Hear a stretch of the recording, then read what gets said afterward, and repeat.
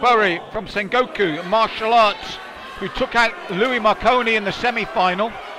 In the red corner, we have Rob Brereton, British Combat Academy, who took out Joe Peter Lee in his semi-final. Now, Partryk Bury certainly took less damage in his bout because Brereton's bout was an absolute war with Joe Peter Lee, and in the opening 2 rounds, his legs were peppered to the point that the doctor was called in. Now, bizarrely, he managed to stop Joe with punches in the third, but now he is under huge pressure. Partryk, who showed real maturity with his boxing in the opening bout, blitzes in. I said Rob was injured and damaged in the opening round, and this is a big, quick win for Partryk Bury. Rob was damaged from that semi-final with Joe.